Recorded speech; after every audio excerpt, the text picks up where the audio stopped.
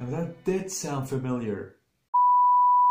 Hey, so a couple of days ago I came across this video from Andriy Vasylenko. Video is titled ŒBEː, the song that changed metal forever. He basically analyzed the song structure from intro to outro. So after I finished watching the video, I wanted to listen to the song, ŒBEː by Metallica. And as I was listening to it, at the beginning of it, I noticed something. Try listening to the riff one more time.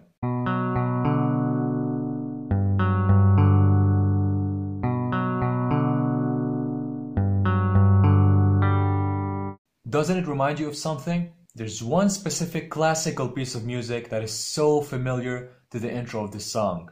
Now the title of this video might be a little bit misleading, because if you're a classical music expert, the piece I'm talking about actually belongs to the Romantic era, not the classical. And I'm gonna give you one last chance to guess it.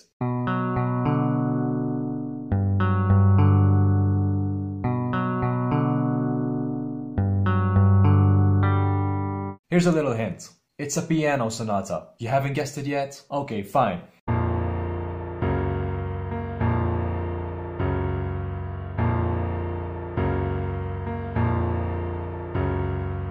Yes, you have finally guessed it. It's the third movement from the Piano Sonata number 2 in B flat minor. Is that right? Let me check my script. AKA the Funeral March by Frédéric Chopin. Is it Chopin or Chopin?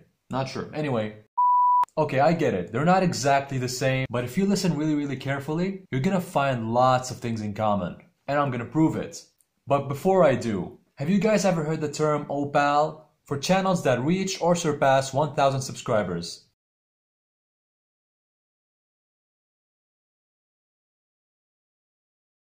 This one's on you. Please subscribe. Now to show you the similarities between ÉBEː and the Funeral March, first we're gonna use FL Studio on my computer. Now the first riff on ÉBEː goes like this.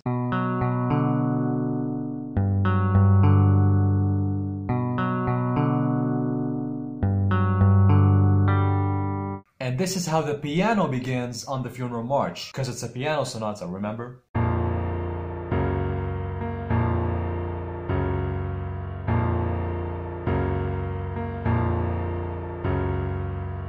Now ÉBEː is in B minor on 103 BPM. Funeral March is on B flat minor at 101 BPM. Only a semitone lower and 2 beats per minute slower than ÉBEː. Now what we're gonna do here is transpose ÉBEː down 1 semitone.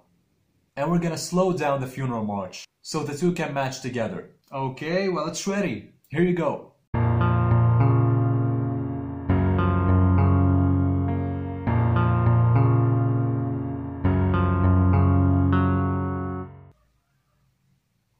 Sorry, what? No, I'm not gonna transpose it up 1 semitone and speed it up. It would sound funny.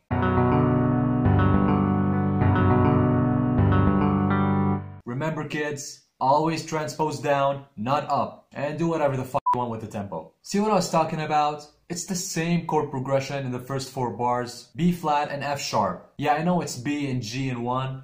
But here, it's B flat minor, F sharp, major? God, those things mess me up. Now look, I know what you're thinking. I know the riff was inspired by Buried Alive by Venom. But you cannot deny the similarities we have here. After all, this is just a theory of mine. Take it easy. And if you think we're done here, you're wrong. Another thing I noticed in Andriy's video is when he mentioned the underrated guitar riff right before the first verse.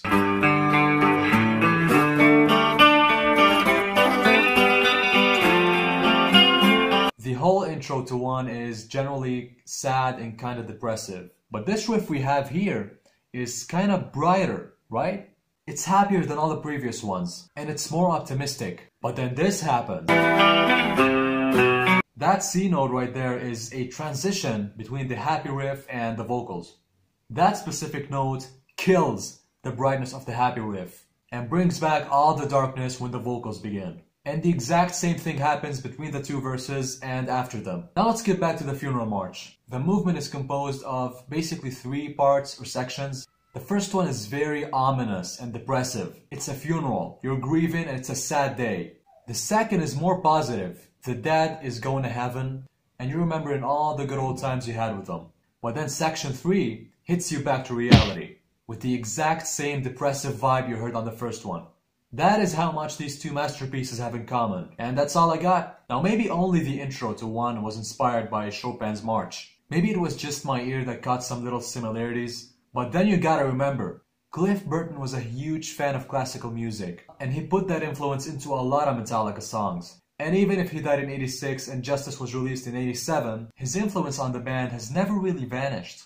They learned a lot from him, and they wouldn't have been where they are now without him. Thanks for watching, I hope you had fun. Do you agree with my theory or not? Either way, you can tell me down in the comment section. And big thank you to Andriy Vasylenko for inspiring this video, and also to this guy for this great analysis. Please subscribe and hit the notification bell. Your support is much appreciated. Take care and stay metal, I'll see you soon.